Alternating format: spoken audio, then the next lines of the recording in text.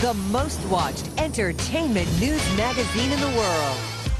Watch out, ladies. Bikini season is just about here, and Kim Kardashian is ready. Gwen Stefani is in tip-top shape, too. But stars aren't immune to the plague that is the scourge to many of us women, that dreaded cellulite. Oh, yes, cellulite. And we have the photos to prove it.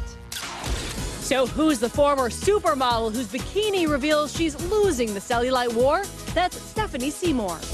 At 41, she still looks awesome, but her backside probably use a little bit of covering up. Star Magazine on stands now rates the best and worst on the beach. It took Heidi Montag 13 plastic surgery procedures to get this body, but this recent photo shows she's still not a perfect 10.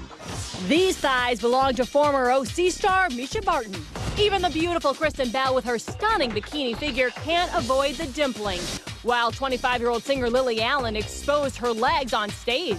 Dancing with the Stars helped tone Pamela Anderson's body, but the dancing diet doesn't smooth the skin. Bikini babe Leanne Rimes appears taut, trim, and tan, but even she's singing the cellulite blues. But the magazine prefers a little jiggly to none at all. This thin is ridiculous. She looks anorexic. Real Housewives of New York, Kelly Kalour Ben Simone looked awesome in her Playboy spread, but on the beach, she was looking way, way too skinny. Also looking shockingly thin, former Victoria's Secret model Ava Herzegova. Star Mag called Beyonce's colorful one-piece a flop, but gave props to Cameron Diaz, Ashley Simpson-Wentz, and Curvy Kim. And check out Heidi Klum's body 7 months after baby number 4. And when diet and exercise don't work, some in Hollywood explore this option. This is a new technique where I sculpt the hips and remove that fat pad area right above the jean region. Beverly Hills plastic surgeon to the stars, Dr. Stuart Linder, has developed a new procedure to help get your bod bikini ready. This is an area that a lot of women are really unhappy with, because even though you have a good figure, you have that little fat that gathers up in the hip area.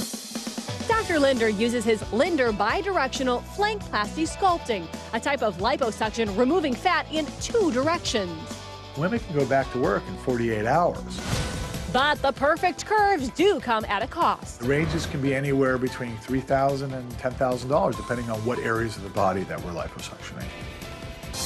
Now available, a new procedure to get your body bikini ready from Beverly Hills plastic surgeon Dr. Stuart Linder. This is a new technique where I sculpt the hips and remove that fat pad area right above the jean region. It's a type of liposuction called Linder's flankplasty. It removes fat in 2 directions with results like this. Women can go back to work in 48 hours.